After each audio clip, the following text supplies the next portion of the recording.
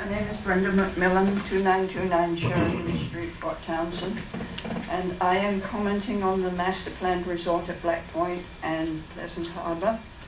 And it's known that the funding for this resort by the developer Statesman is unavailable.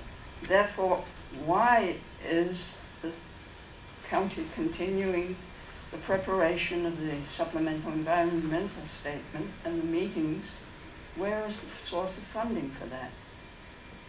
An analysis by Forder and Associates in Oregon titled Fiscal and Economic Impacts of Destination Resorts shows that the costs of the infrastructure usually exceed the revenues of the resort. And the taxpayers of this county deserve to see such an analysis on the Black Point and Pleasant Harbor Resort.